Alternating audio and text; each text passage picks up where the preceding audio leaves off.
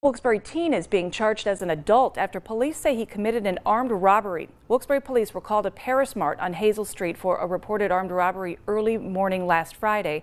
Now, police say the clerk was working when the suspect, later identified as 16-year-old Jabril Kyrie, entered the store, placed some items on the counter, then pointed a gun at the clerk demanding cash from the register.